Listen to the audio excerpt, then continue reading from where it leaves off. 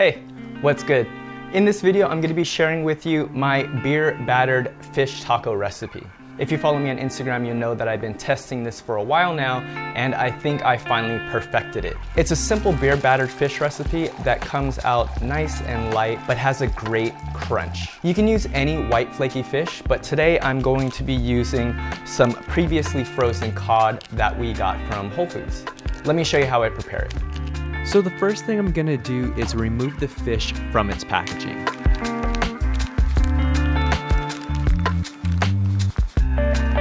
I'll cut the fish into strips that are about as big as fish sticks, a little more than ½ an inch thick. Once I finished cutting the fish, the next thing that I did is I made sure to wash and completely dry it.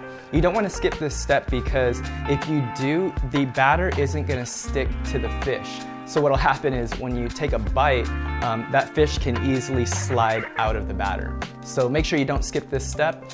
And the next thing that we're going to do is we're going to make the batter. So I've tested IPAs, blondes, and other fancy beers, and honestly, a cheap can of whatever you want will do just fine.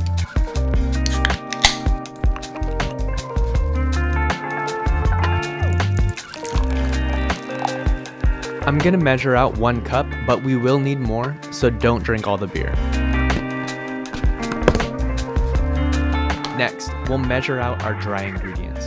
I'm measuring out 1 cup of all-purpose flour.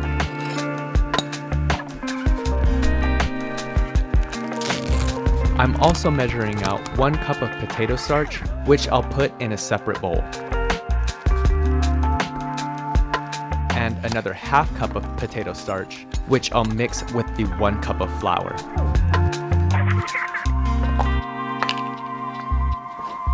We'll also add 1 teaspoon of baking powder,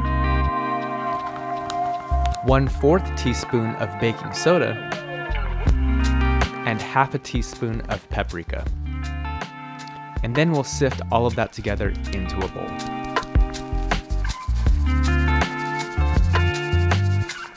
Next, I'm gonna add our beer and mix it all together.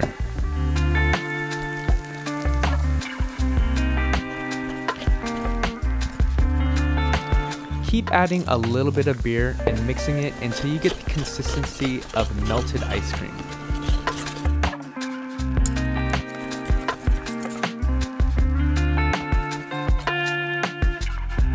In another bowl, I'm adding some salt to the potato starch before I throw the fish in and add a dry coating. Shake off any extra and put them to the side. This is also going to help the batter stick to the fish, so don't skip this step.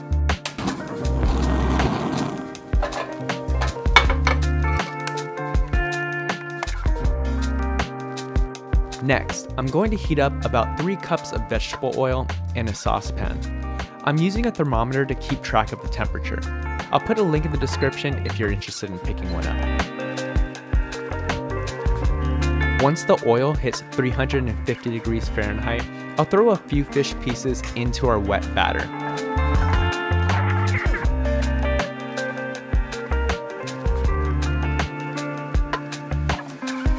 Next, I'll quickly drop 1 piece of fish back into the potato starch and then move it around a bit to get another dry coating.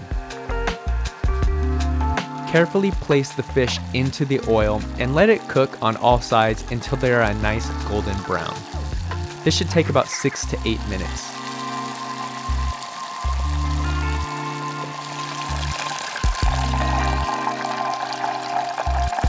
I'm gonna place the cooked fish on a rack to drain and cool while I prep our sauce and toppings.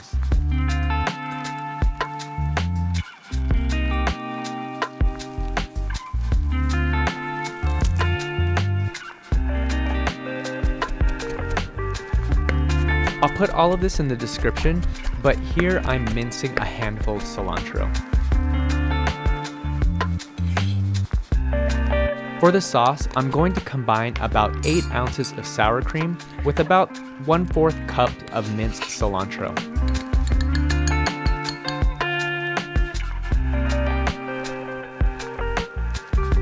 To that, I'll also add the juice of 1 lime.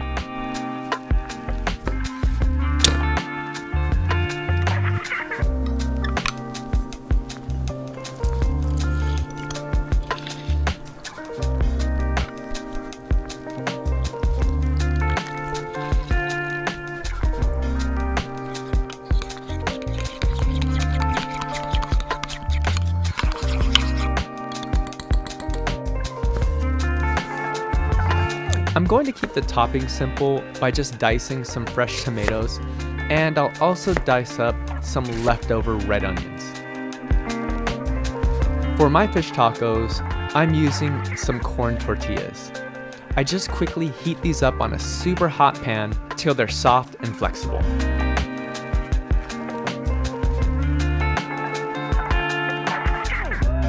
And here's how I build my tacos. You can't have enough of this sauce, but I'm just being modest for this video.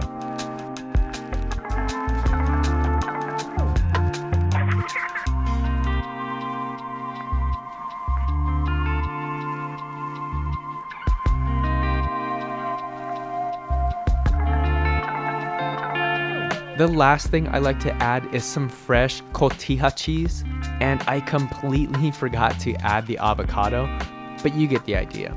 Add whatever you want.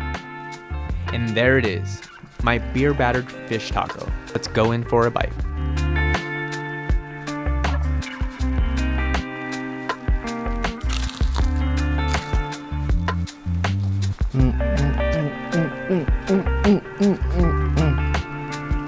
Need more sauce.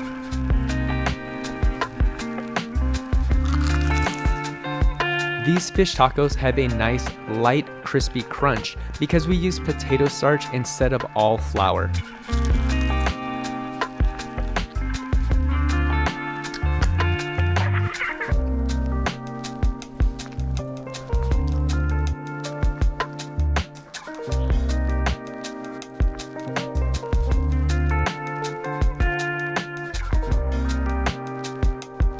This recipe is also great if you wanted to do large pieces of fish for fish and chips. But yeah, there it is. Thank you so much for watching, and here is some more footage of me eating.